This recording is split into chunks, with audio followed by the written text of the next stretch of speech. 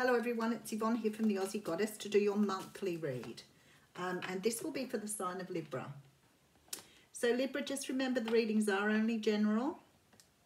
I'm going to use the After Tarot for your reading, and I will pull you a card from the Wisdom of the Hidden Realms Oracle deck by Colette Baron Reid.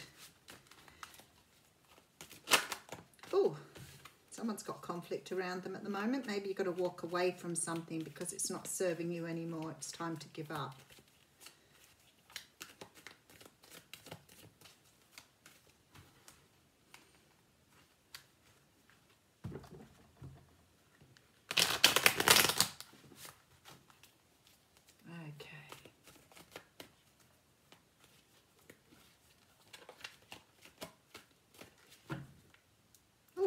Split. Okay, I know why. Okay, so the World card's coming out for you first. So Libra, the World card comes when you're closing out a cycle. You may have had patterns in your life, you know, whether they are in regards to money, life in general, romance, whatever they are here. You've been going round in some sort of circle here, not really achieving anything, but always thinking that when you look back or retrospectively, you're looking at things going, I've done that again. That is the same as I've done it before. It's that whole thing of trying to do the same thing and trying to get a different result. And I feel like you're doing something here in cycling. And the universe is coming in now to say, that's enough now. You need to understand you can't keep doing this to yourself. You have to learn this lesson.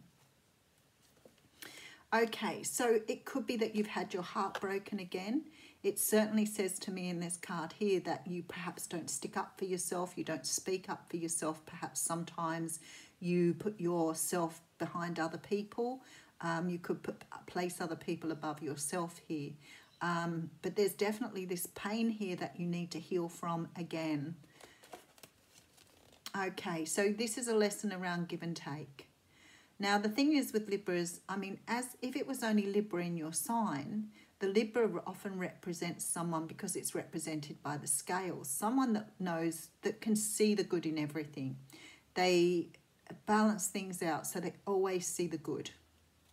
The thing is, at the end of the day, the good is about receiving back too. You can't keep investing in something that's not giving you back. Whether this is love, whether this is money, whether it's some other situation, you cannot keep giving to things. They become toxic if you're not getting a balanced deal. Okay, and you're going into some sort of transformation now. That makes a whole lot of sense, yet we're talking codependency here. Okay, so when I see the card, and I think codependency is such a broad subject, and I don't want to get into it too much, and always simplify it by saying, when you're in this energy of codependency, you put other people's needs above yourself. You're self-sacrificing. You're in a victim mentality. So that's just loosely. It doesn't mean you're doing anything wrong. It doesn't mean that you are bad. It means none of those things. It just means that you've learned a way of doing things that is not serving you. It's coming, it hurts. Now, that doesn't mean you're a good person and the other person's a bad person. But if you keep giving to someone who's not giving back to you, they expect more, you give more, and eventually it becomes a game of who can resent each other the most. So this is about this now needing some sort of transformation. You need to get yourself into this idea and learning through closing out this cycle that what you put into something, it is not wrong to expect something back for it. Otherwise, it ends up being very messy. And we've all learned our lessons around that. I'm not preaching to you something I haven't experienced. So we have Capricorn, Taurus, Virgo coming out here. The Queen of Pentacles is a person, look at her. She's trying to work out this lesson here in this cycle. See her looking at this thing? She's trying to work out here where she always goes wrong. And she's staring at this thing thinking, I keep going round and round and round. I want to get off the roundabout now and work out how to change this energy. The Queen of Pentacles is a person who's very practical, very down to earth, and very likes her earthly pleasures. So she may be doing what she thinks she's doing because she loves people. And sometimes we do that. We think we love someone so much we want to adorn them with everything. But actually that's not healthy. Even with your children, you can't give your children a lot and not expect them to learn how to be grateful. And that is our role as a parent. Doesn't mean you can't give your children things, but you have to expect that they respect what you're doing, yet that's what you have to teach them. It's the same in a relationship. I mean, you can't go and put in everything into a relationship if the person you're doing it for doesn't appreciate what you're doing, doesn't love you back, doesn't sometimes want to do nice things for you too. And that's where it becomes toxic, because one day you wake up and you think, I've invested so much in this relationship, I'm drained, I'm tired, I'm unhappy, and there's no future here. And that's when it hits you, you've done it again. Okay, so this is about living in an illusion. You could be dealing with a snake, but you're living in an illusion. And what that means is you've been taught to do something a certain way, or you've learned to do something a certain way, which is not serving you. And you need to drop this veil now. You need to be able to see through this now. This is dreams. So it could be you've put a lot of energy into something because you dreamed of a specific outcome. Maybe you thought by doing all of this, a person would love you more. Maybe you thought that you would be more accepted if you were kinder, nicer, sweeter. So what you've done is you've just kept investing in something that's not giving back here. All right, I like this a lot. So the High Priestess here talks of your intuition. It talks about not always knowing. And I think that perhaps you haven't really known up until this point what you were doing, but I feel that you've had some sort of inkling now.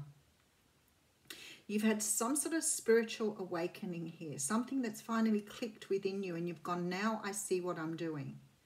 Now I see what I'm doing. And I feel like you're starting to listen to yourself. Yeah, because you're going inside here with this hermit. The hermit wants to shed light on what's going on. So there's sort of this feeling, and he's got a snake in his hand again. You could have been dealing with somebody very snaky here. But I also think that this is about personal transformation. So I really think that you're going inside now to really understand this way of, this pattern, this way of doing things that you've always done. Okay. Oh, very, very nice. So some of you could be dealing with a Leo, but the Sun card says to me that you've got a lot of happiness on the other side of this, and there is a leap of faith coming in for you. So this could be past energy too. You could have already been through this. The Knight here is drinking from his own cup, and that's what I love in this deck, because it's saying to me that you've learned some lesson here, and I feel that you're finally closing out this cycle. I feel that you're moving forward now into a brand new sort of life where you're understanding, or you have some understanding. It's almost like you want to try out what you've learned here to see if it works or not. Because you're learning to love yourself, and ultimately this is what it's all about. It's about being able to drop the idea of things how you've been taught, drop your core beliefs, drop these energies that have stopped you receiving the love that you truly deserve. So there's a transformation here, and you're starting to understand your personal journey. Beautiful. See, you're dropping, letting go of all those coins. You no need to have these beliefs anymore that are holding you back. You've had some sort of enlightenment here. You've had some sort of awakening. There are quite a few major arcanas here. So we do have the 1, 2, 3, 4, 5 major arcanas here in a 10-card spread. And there's only 9 on the table at this time. There is this very, very strong feeling here that you have really seen through this now. Something has been done. Something's been said. You may have looked into this before. You may have even read things on it before, but you didn't truly understand it at the core. And now you're shedding, or you're looking beyond the veil. You're opening your eyes up now. Oh, yes. And we have abundance. So whatever you're doing here, you're finally seeing the other side of this 7 of Cups energy. Oh, I just saw that poke out there, the Lover's card. I think true love's coming your way now you've understood this journey. Okay, so we have the World card. We have you resting after finish or closing out a cycle, understanding this give and take thing that everybody keeps talking about, having some sort of transformation and allowing this energy to go. It's really interesting that you have the Queen of Pentacles and the Devil energy here. So some of you could be dealing with a Capricorn, Taurus, Libra, Leo, Pisces. There's pretty much every sign on the table here. I really think that you are starting to understand now how to receive your abundance, how to have what you want, how to shape your life now going forward. Beautiful, beautiful reading, but a lot of tough energy here. And I feel like you're coming out of the other side of it now. Something's brought something to realization. Oh, I love this. You have Gaia's Garden here. So let me just find the card for you. It's the card 18, which of course is number 9. Okay, let me read this one. Now the main themes of this card are fruition, abundance, and reaping what you sow. In Gaia's Garden, you have everything you need to make your dreams come true. There is no shortage of anything, and you're constantly reminded of the law of supply.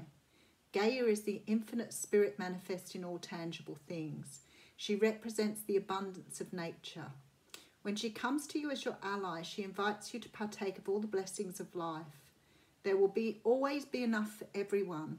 Success comes to you from the fruits of your intention, and all is well with the world as a result. This is also a sign to remind you to give thanks and maintain an attitude of humility and gratitude as your greatest good now manifests for you. Gaia's gifts are sweeter when you share them with others. When you share them with others. Not when you give them all to others, when you share them. Have a wonderful May. Thanks.